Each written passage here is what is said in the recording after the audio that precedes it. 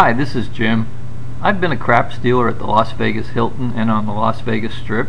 I've also taught casino dealers, and I've owned and managed schools for training casino dealers. None of this, however, prepares you for being a good player.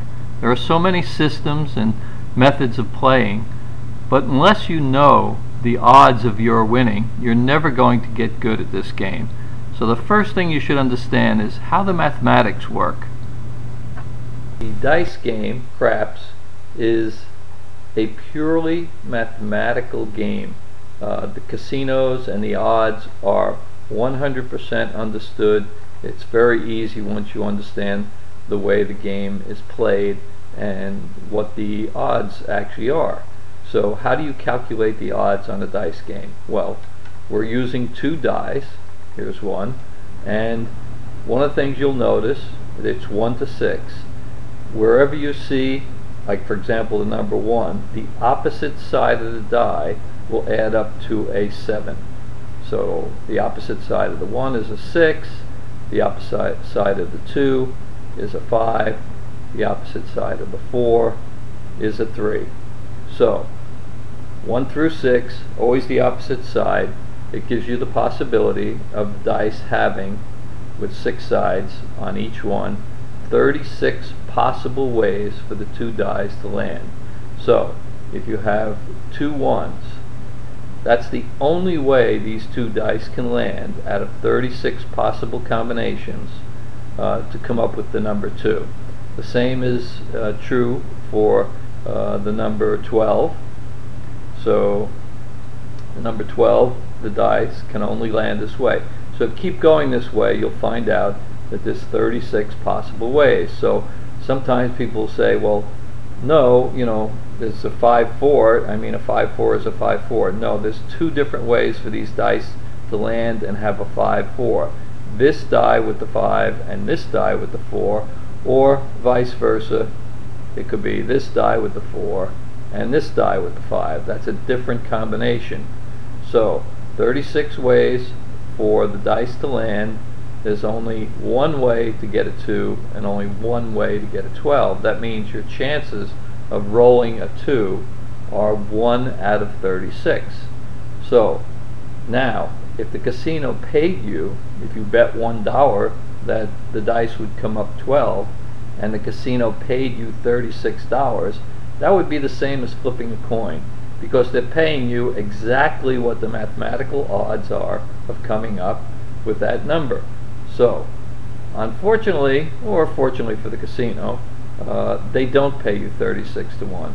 It may be 30 to 1, 35 to 1, whatever it is. You can then calculate what the house's advantage is when they pay you. The point of understanding the mathematical calculations of the dice and how they fall is that no matter what you bet on, there's always a way to mathematically calculate what advantage does the house have on beating you at the game of dice.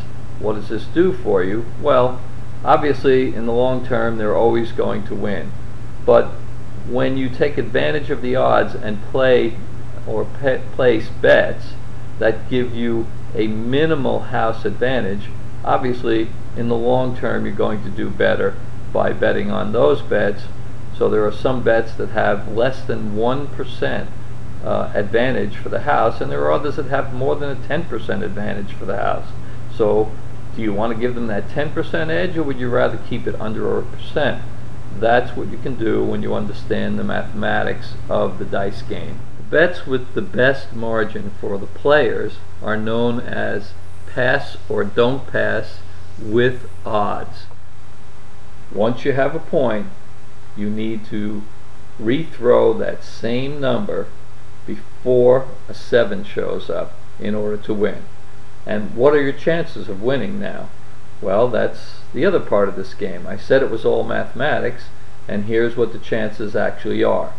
If you roll a 4 or a 10, they both have the same amount of possibilities of coming up. They have 3 chances out of every 36 of coming up. It can be, for a 4, it can be 2 2s, which is also known as a hard 4, or a 3 1 or a 1 3. Now, what is your mathematical chance on this 3 or 10? If that's your point, it's actually at that point 2 to 1 against you. Why? Because there's 6 ways for the 7 to come up and only 3 ways for the 4 or 10 to come up. So it's 2 to 1 against you. Here we are with your 0.5. You want to know, what are my chances now of winning and getting this 5 before the 7? Pure mathematics, 6 ways to make the 7, 4 ways to make the 5. 3, 2, 2, 3, 4, 1, 1, 4. So 6 to 4 or 3 to 2 are the true mathematical odds of you making this point. And just to finish up, we have the 6 and 8 still, which are the other numbers. Again, they have the same mathematical odds, both 6 and 8, because there are 5 ways to make either a 6 or an 8. So the odds there are 6 to 5. Mathematically, over long millions of rolls of the dice, this is what the statistics will be: 6 to 5. You'll lose 6 times for every 5 times that you win. Okay, so let's recap.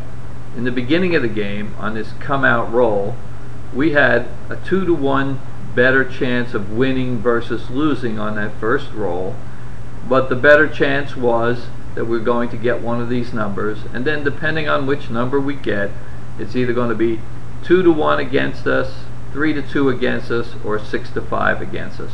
When you put all of it together, all the possibilities, the house has more or less a little bit over 1%, close to 1.5% advantage on your $10 bet that you placed. In an upcoming video, I'll show the actual placement where you need to make these bets on the table. But the odds bet, oddly enough, the odds bet doesn't have a marked place on the table to put it. They're not advertising that one too much because they have no advantage on that bet. It's an even money bet for the house as far as statistics are concerned. We have place bets, come bets, field bets, hard ways, all the other types of bets that are on the table. The little 6 and 8 are in the corner. Don't use them, please. Anyway, we'll get into that in the series. Keep watching, and thank you.